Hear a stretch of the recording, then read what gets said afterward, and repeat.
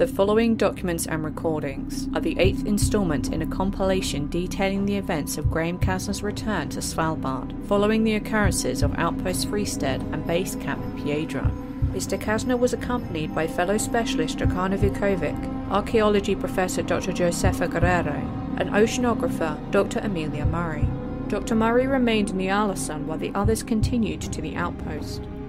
In the summer months, Arctic cyclones are the foremost type of hazardous weather present in areas across the northern Atlantic, northern Pacific, and North Seas, capable of developing tumultuous sea conditions, impacting sea ice, dropping heavy precipitation, and resulting in avalanches. These Arctic cyclones can severely impact the lives of local populations. During these storms, travel is not advised. The White Vault.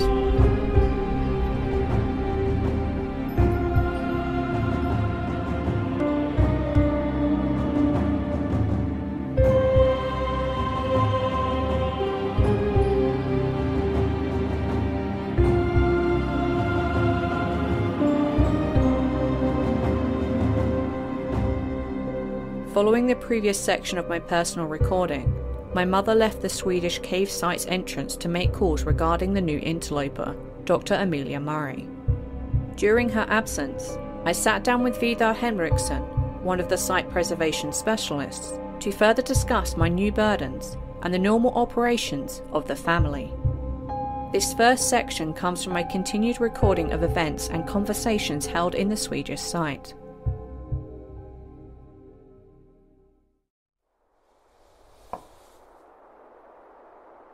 Would you like to see more of that site? There is still much to be seen. I mean, it's rather extensive. Not right now, thank you. I have a lot on my mind. I'd prefer to sit and think.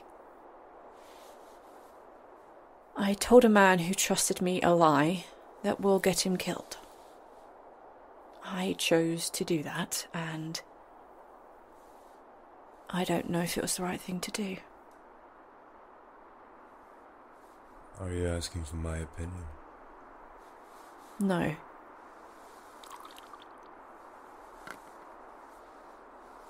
Is everything she told me true? Does this save people? Not an opinion? The truth. It is true, for me. We do this. We feed the vaults and help the Forminder to protect the future. Both those of the many and our own. If all of it is not true, I would not be able to tell you. But I have studied the proof and examined these places. I have encountered the Forminder and the lights. And so for me, it is an absolute.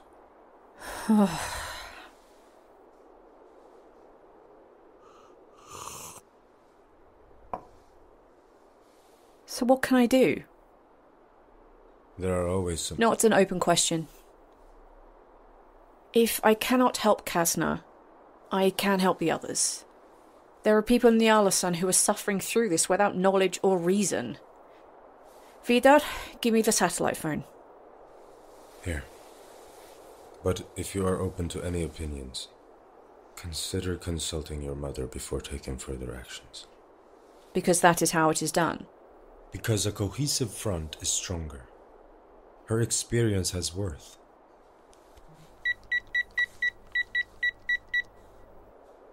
More tea?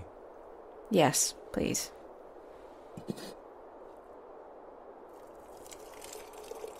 I'm on hold with Longyearbyen Transportation Services. What's your plan? Are you interested? I am, and so are they. You have assembled a growing audience. Are they the same? I don't understand the question. The statues and the guardians, I mean. Are they one and the same? Yes, of course. I'm sorry, I did not think you thought differently. They are the same. Still on hold? What is your plan? Yes, with many callers ahead of me. I'll hire on any possible boats and medical crews, leave them on reserve, and as soon as they're able, they head out to New Leonardson. You have been doing a lot recently. Someone must. But I typically have people to help me. Why not have them call? Our system works in a similar way. More similar than you most likely thought. It is not your mother who makes the day-to-day calls required to fix these events. After what I just did, Vidar, I need to feel capable of doing something good. Now, explain more. Please. About the Forminder. Well, Forminder are guardians of the vaults. They have been with the sites for all of known time and beyond. Each cycle a new Forminder can be formed, sometimes more than one. They can be animals or people when they are chosen, and their emerging form is influenced by their original anatomy. But the end result still thinks and acts like a Forminder. There was a man, Hulda's husband, Jonas. Is that what happened to him? Yes. Some devout followers, not of the family, choose to give themselves to the sites in hopes of being selected for the transformation. Jonas didn't want what happened to him. He wanted to go home. He wanted to see his daughters again. Yeah. At other times, the choice is by chance, or devious design, and so it is not a choice, at least not for the chosen. It is a terrible process.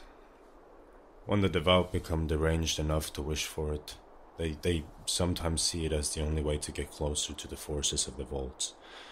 Without the protection of the line of mothers, though, they can lose everything.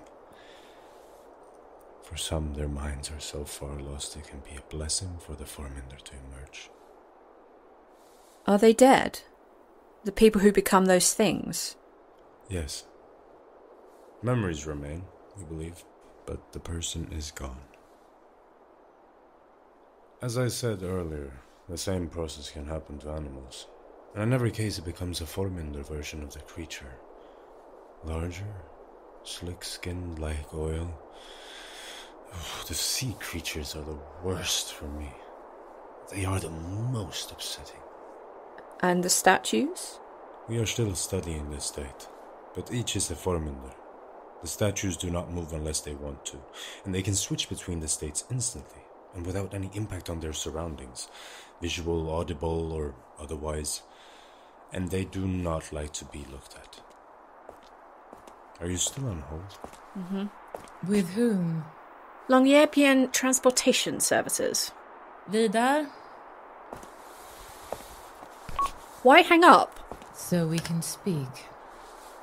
We will help, but we have to do it our way, with no paper trail, no names, and no way of tracing anything back to Velsigna, Sidja, or you. You are no longer your father's daughter, not his alone. You are mine. You are of the family and of Velsigna. Hiding is doing nothing. No.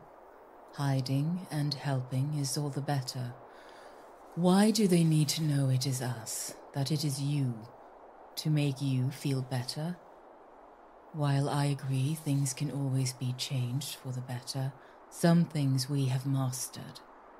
Families will receive compensation and counseling through a professional non-profit we fund. Companies and universities will have no issues with insurance claims for their property. Research stations will overflow with new grants from companies across the world.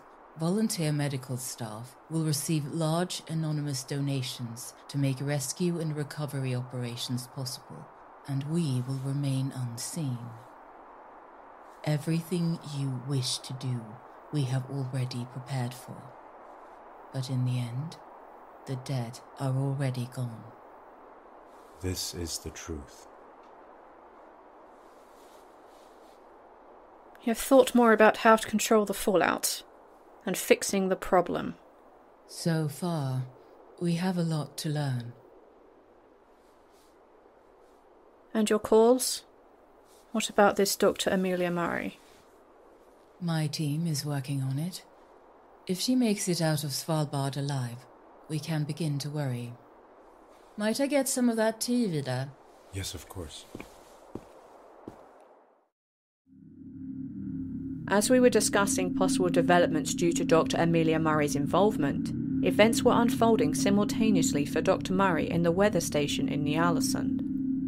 Following the previous recording, Dr. Murray rejoined the majority of the survivors in the weather station's living area. This recording comes from Dr. Murray's body camera about an hour following her previous file.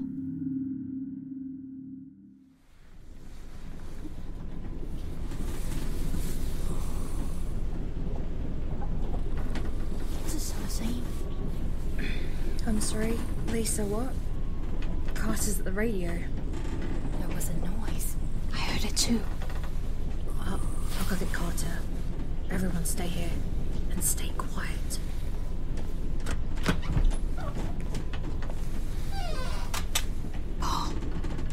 Paul, are you awake? Shh. There's something outside the window. Someone is out there. I saw it. It looked like a woman.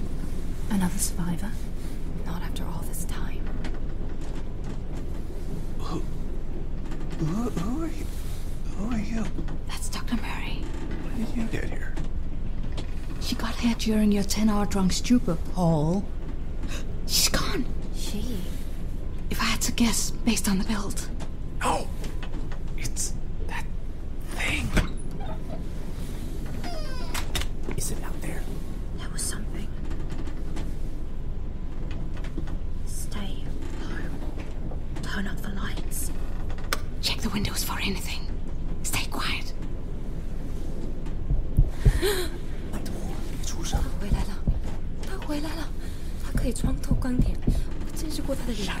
我们在这里 Get us all 只要 killed. 他想要，他随时可以进来。 Please calm her. Where did that sound come from? The front door. We barricaded it. And the front door is heavy, built to withstand Svalbard storms and polar bears. We should be fine. No, we won't be. Just stay calm. I'll go check the door. I'm coming with you. Lori, stay here with Lisa and Paul. Make sure your guns are loaded. Be careful.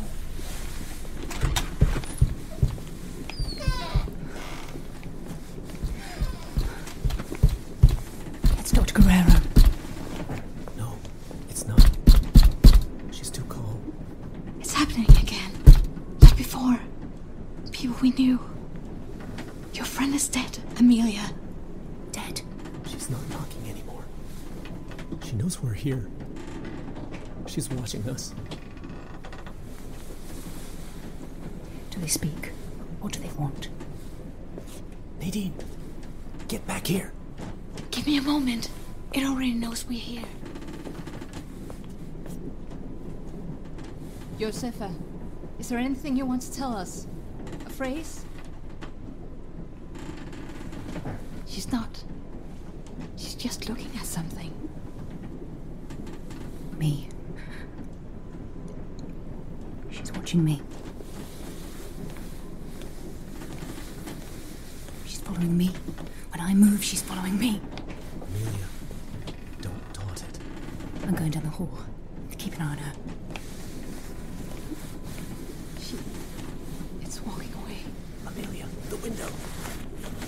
It's only looking at you. What do you want? Lisa! What happened? Outside the window. I don't understand. What's happening? Who is that? Just stay down. It's her. It's that woman. She's dead. She's dead. And the others will die here too. No one was going to make it through that. We never should have let them leave. There are two of them. Or more. We know. Is Lisa right, though? Only the dead come back like this, right? And if Josefa's gone, the others might be too. We don't know. We don't know how any of this works. If the other woman... Dragana. Yes, I know. If Dragana is gone, no one here can fly the helicopter. We'll be stuck until more help arrives. If it ever does. I never reached anyone on the radio. 我们会死在这里。It's knocking, and it looks like someone we know. It could easily break the window. We've seen what these things have done across the Amazon. Why? Why rely on them? We didn't know them. They're dead. We'll need a new way out of this. What did you say, Amelia? They aren't using brute force. They could break in if they wanted. This is a well-built station, but I've seen the tracks and the damage. So have you. They're choosing to be non-violent, at least for now. So they are waiting for something? Or they want something. Her. It looks at her. It only looks at her. It wants her. Walk by the window. Do it. That is absurd. No, it's not. Walk by the window. Is it looking for anyone, or just you? Amelia, this is... No, I want to know.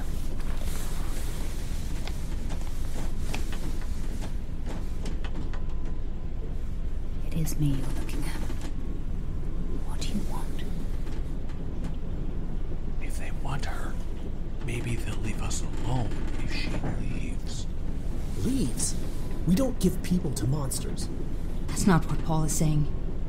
But we were safer before Amelia arrived, before our whole team showed up on the roof. It might have attracted attention enough that they called her scent or something. Don't put words in my mouth. Maybe that's what I am saying. We get her out there. Maybe we have to. We don't know how this works. We don't even know what those things are. It will take us all. If it takes her first, it doesn't matter. What? No. Carter, it's okay. I wasn't here before. They've all been through a lot. You can't stop anyone from leaving, and I choose to go. They are looking at me. Paul is right. If I go, maybe they'll leave you alone. Let her go. Paul's never right. All he's done since we've gotten here is drink, sleep, and complain. Better than prancing around, worrying about nothing. Shut the hell up, Paul. I'm going. That's my choice. And just because Josefa is dead, it doesn't mean the others are. She was a little lost. Dragana and Graham, I believe they can make it back. We haven't seen them, just Josefa. There's a chance. There are ways out of this. They won't hurt me. What do you plan to do? You're not walking into the tropics out there. I'll head to the shore and look for signs of the storm clearing. If I can find them, I'll check the emergency dock lights. I might just come back if there's nothing else. This is the stupidest shit. At least take a shotgun. You can't give her that. We need all the protection we can get. Shut up, Paul. If the thing ever comes in here, odds are you'll be unconscious on the floor, so I don't think you'll need it.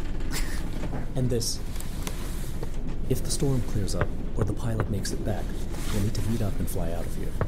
We have extra flare guns, so if you see one, you'll know. Of course. Thank you. There are medical supplies on the helicopter. I never delivered them due to the conditions. But if you make it, they'll be there. Are you really dumb enough to do this? They kill you. No. I don't think they will. I'll close the hatch behind you. Just remember that if we see you come back, we won't think it's you. I know. Good luck. This shit. Don't die out there. Or just stay. Thank you. You ready? Are you? Yes. Let's go.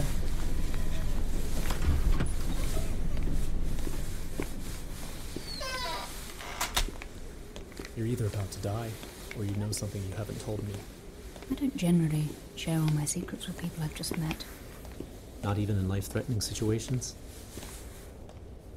I've seen these things before. I've seen what they can do to good people. Don't try to find out what they are, Carter. Just live through this, and don't look for answers. That's your advice? That's my warning. All right.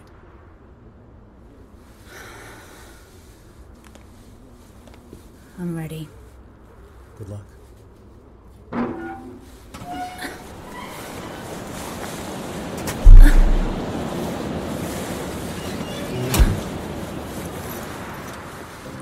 At this point during Dr. Murray's body camera recording, there were no further words spoken for some time. As she exited the hatch on the roof of the weather station, she entered into the dense and brightly white storm outside. After descending the ladder from the roof to the external walkway, she was approached on either side by Dr. Josefa Guerrero, or those things masquerading as Dr. Guerrero. They did not speak, nor move too close to Dr. Murray. Dr. Murray began to slowly descend the steps to the ground, and began heading toward the main road, in the direction of the shore and primary docks. At several points during the walk, when Dr. Murray turned to look for the figures of Dr. Guerrero walking beside her, they were many meters away and partially shrouded in white.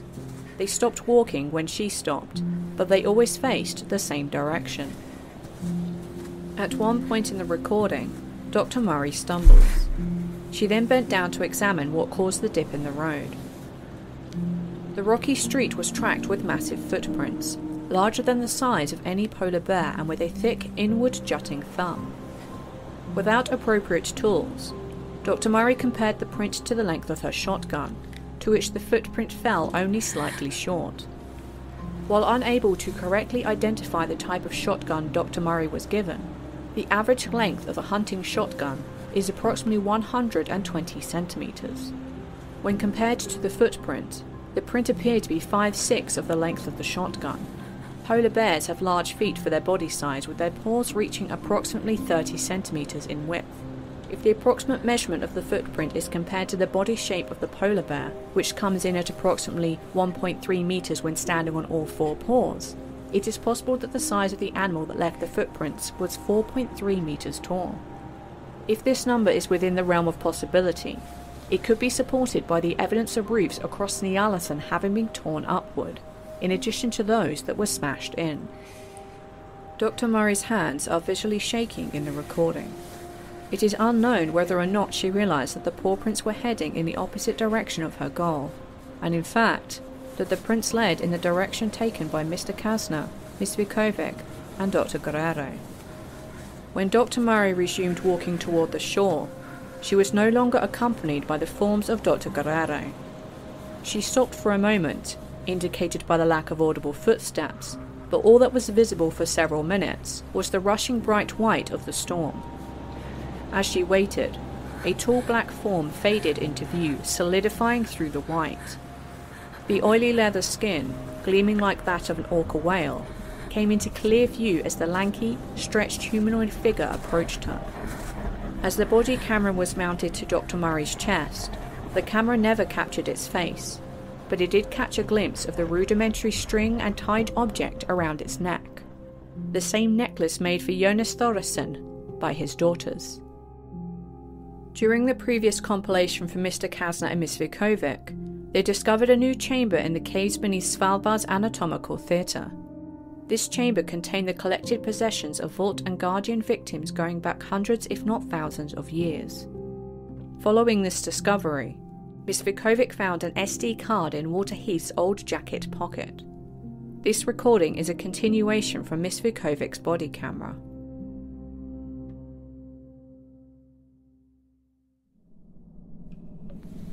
SD card from Heath. Let me see. I can play this if you want me to. Heath had a lot of tech. That thing could have hours of useless files. We don't have time for that. When's the last time you used the camera yourself? The files have dates, Graham. Then look. Does that thing record? No. Yes. The recording quality is shit. But it's small and portable, so after everything that happened with the recordings in Patagonia and the files from your time here, I brought this for watching, not recording. You're right, though. Lots of files from before Svalbard. A woman in England somewhere. Same woman, different part of England now. London. Woman with a cat in a flat. Cat. The date is getting closer. More of that cat. A train ride. Here, this is Outpost Freestead. Graham? Hit play. The following is the audio of the relevant file from the SD card. In the video, the original Outpost Freestead repair team consisting of Dr. Rosa Della Torre, Walter Heath, Graham Casner, Dr. Karina Schumacher-Weiss, and Jonas Thorisson are seated around the small table inside the Outpost Freestead kitchen and living area. They are drinking coffee and the outpost appears as it had during the first few days during the team's arrival. Alright, Yola, tell us a bit about Iceland. Iceland? It's beautiful. Everyone is polite. At least that's always been my experience.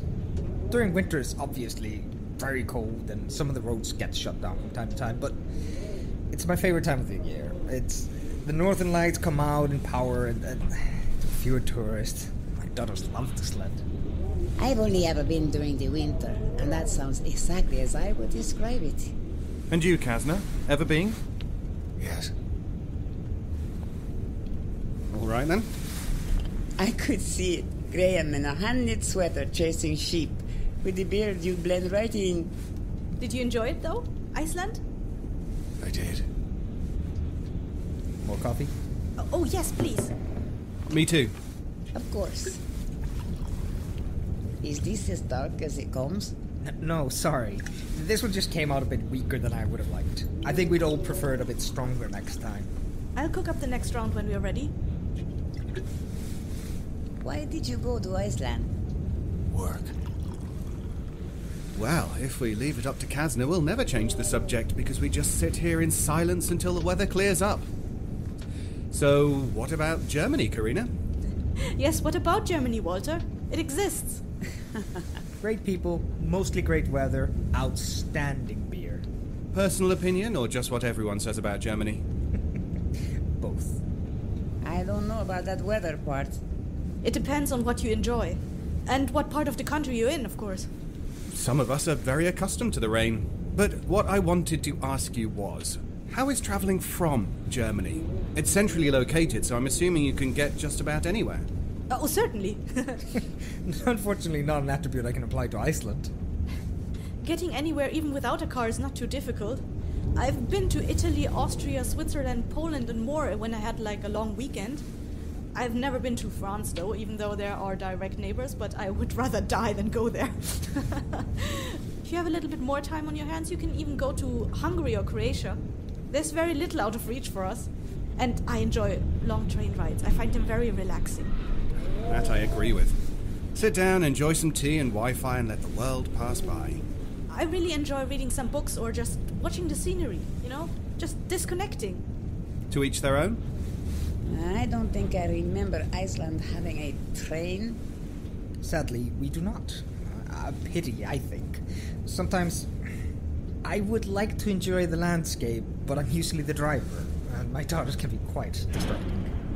Do they enjoy it in Iceland? Yes, of course. Who doesn't? But it is all they've ever known. Well, we have gone on holidays to other places, but living their life, going to school, their friends, it's all there. Do you have children? Me? No. Never settled down long enough for that. What was that? The battery? No, the card is running out of space. I've been using this one for a while. I just wanted to fill it up. I'll be right back. I've brought others. The recording ended there. Nothing abnormal happened in the video's visuals, and it appears to have been an ordinary clip from a short period of time. The following comes from Miss Vukovic's body camera and begins directly following the end of their viewing of Mr. Heath's recording. That's it. Still not a man of many words. Sounded like Rosa was trying to start a conversation with a brick wall. They seemed nice. With this recording, everything we can see and the smell of decay, this has been happening for far too long. Imagine being a Viking for a moment, okay? And sailing up to the coast of Svalbard, only to have ended up taken. Heart in a box, teeth too. All the teeth. That alone shows how long this has been going on. But this room, this is people. This is people. Their bad fashion choices, their broken equipment, the swords and weapons they thought would protect them, all the way up to you and your team, sitting around that table. We were right to come. I know we lost Josefa, and I know we may not make it out of here, but it was the right thing to do. And if you're trying to be some kind of hero, I get it.